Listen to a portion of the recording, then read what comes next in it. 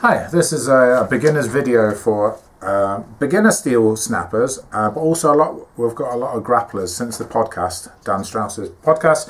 I've had a lot of grapplers buying steel off me, and so this is just a quick bit of info that some of them already know and some of them won't. There's plenty of different styles of bending and snapping, but certainly the bang for buck for what you guys really want to start with, just to get used to it nice and safely, is to snap steel. Because basically you'll just do the bend and then you'll bend it back and forward till it snaps. You'll get a nice workout out of it and the poundage won't be high enough that it's causing you issues. You snap long bars, medium bars, short bars, mild steel, hard steel, nails, industrial bolts. They all bring something different to the game. We sell our steel, the majority of our steel, certainly contest steel, is rated. We rate it to a certain bend and then it has a number on, etc, etc. This gives you sort of some kind of understanding of your progress and also where to choose what numbers you come in at. Snapping slightly different. It's not always down to the rating number.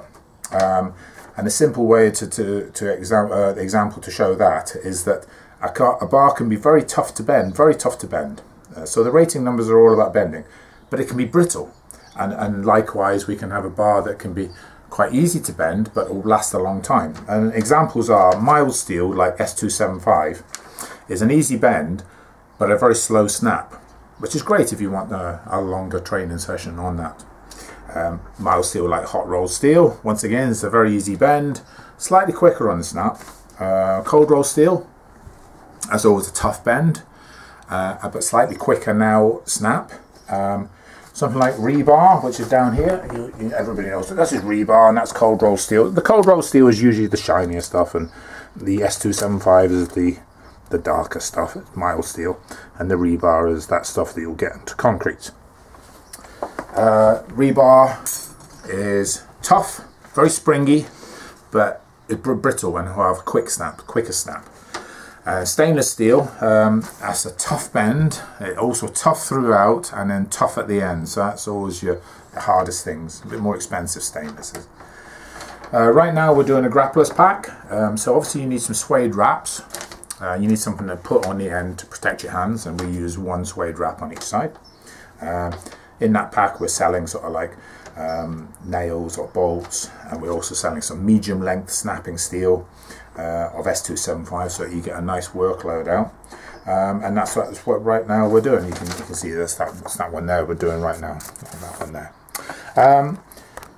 So what I'm just going to do now is show leg protection. Reason why we have this one on is so that when you push and open it, you're not pushing open on your thigh. So a towel, this is just a knee wrap, but you can use gaffer tape. Loads of people use gaffer tape or any kind of crepe bandage or anything like that. The wraps, I'll show you how to do those now. There's Samson. Someone let the dog out. On my YouTube site there's plenty of videos, so you better see all the different styles, but I'm going to show you a couple of the styles right now. So here we just come over here. So you'll have your wrap, you've got a longer bar, so I'll show you this one, and we've got a shorter nail. So I will just show you this one right now. So you want to wrap it, you can wrap it fully on, but we usually wrap it about halfway along. It means you get a bit of an overhang. It's quite useful. You'll feel it, and it feels right. And you just roll it nice and tight like that. Not so skew, so it's better like that, sorry. And then you'll put an elastic band like that to here. Okay, and obviously the same on the other side. Halfway along, nice and tight, and just pull. And there we go. So this is your medium length steel, which I've got there, various bits. You'll have just get yourself another bar, another sort of towel, sorry, and you'll set your clock running, because it's nice to know this is. And then to do the first bend, is usually underneath the knee, or you can even pull against the knee like that. So pull back using your lats, but it's just as easy like this, like that. So you put your first. After that, we don't really need to use that. That's finished, and now you'll squeeze it together. Heels want to be as close together as possible, but when it's a little bit wider, your heels will be just probably about there. Up, in, squeeze in. Okay. Now this here, this hand's pushing down. It's a tricep push, and this hand's pulling. Now, depending on where your strengths are lied, you'll be a bigger puller or you'll be a bigger pusher, and also it will depend on what side it feels good.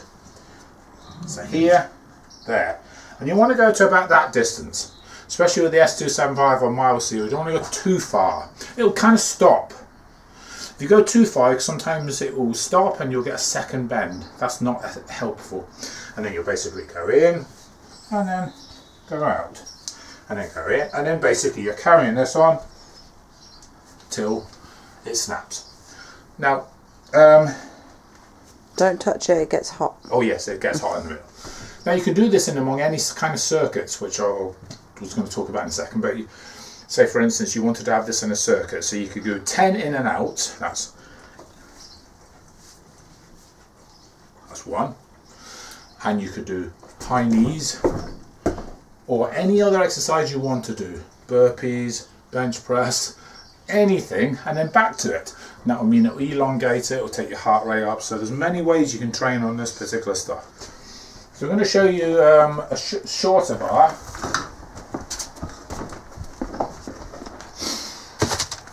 Now this is a bit baggy, I'll just slide it over the end, it doesn't really matter. Actually, I'll just rewrap this one. Now shorter is things that make steel hard to even bend. The length, if it's really short, it's harder. The strength, the width, the thickness, and the kinds of steel. So all these things have a bearing on how hard that thing is. So we've got the 6-inch nail here. And one of the exercises I tell you about, you can see plenty of the videos of me doing it, is the snapping with the back on the floor. You're doing that now? Yeah, so I'll just do it now. So, towel, there we go.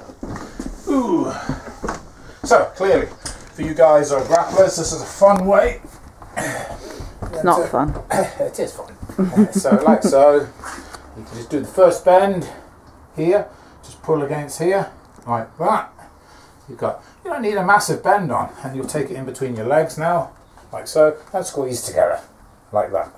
So now you're fully in like that, and now open, squeeze, open, just like that. It's a great exercise, especially when you start really going on hard stuff. Find this one quite nice on just on small bits. Probably be pretty quick. Yeah, that next one. Now, obviously, this is. There we go. That's very, very, very easy for me, and we use it a lot harder. So that's what you're going to find is that with numbers, it gives me an indication of where your strength lies and where we can go. Other exercises which are a real lot of fun. Neck bridges, you'll probably just have a quick look at the videos, you'll see me do neck bridges, just neck and feet snapping in posterior chain, in circuits like I mentioned before. And with long pieces of steel we do another exercise called pieces of 8, where we snap it in half, snap those 2 halves in halves, and we snap those 4 into 8 pieces. It means you get an awesome workout over a period of time. Now remember, we use 1 wrap. Skin will toughen up, it will be as hard as mine. In the meantime, if it's not, don't get yourself big blisters, that's stupid. Wear a pair of work gloves if you need to. For training's training. Put 2 pairs of wraps on. Wear work gloves. Or if it suddenly becomes sore, stop immediately so that, you know, carry on the next training session. How many times should you be doing it? Well, I do it basically every day. but we're a lot further away from you. So to start with, you know, once or twice a week, see how it goes. And on this kind of sort of stuff here, you do it on the Tuesday, do it on the Friday, something like that. And chalk, yeah. I kind of guessed that everybody would have chalk, but to be honest, well, they're not lifters, are they? No, they're not. We have loose chalk and we also have block chalk. I do like block chalk a bit better for snapping because I put it in there like that, and also you can put it on your hands. It can stop you getting blisters. Yeah, it's if you get sweaty and the thing moves too much in your hands, that's what can create the blisters. I'll put this one up on YouTube and Facebook. Hope everybody likes it. I'm always available. We've obviously got plenty of time now for any questions.